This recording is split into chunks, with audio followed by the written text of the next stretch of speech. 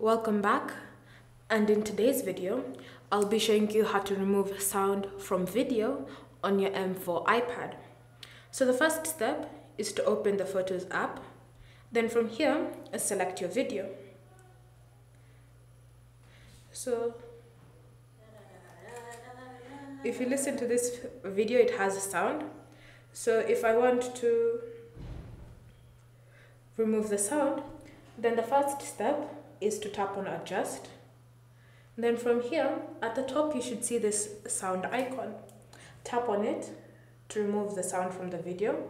And so now when you play the video, you should no longer hear any sound coming out of it.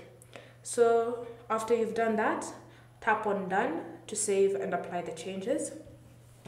And now when you play the video, you should no longer hear sound, and you'll also notice that the sound icon that was here has now disappeared.